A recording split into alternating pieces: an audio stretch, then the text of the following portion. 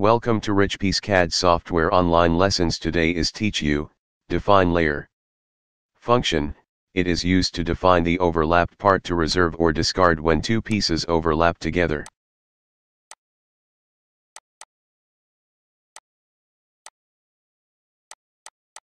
Select this define layer tool.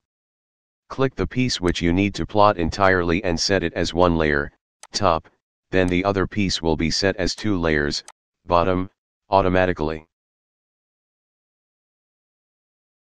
When plotting, the piece set as one layer, top, can be output entirely. But for the one set as two layers, bottom, the overlapped part with gray line shown as below can be selected not to output or plot in dashed line. Thanks for watching today's video. See you tomorrow.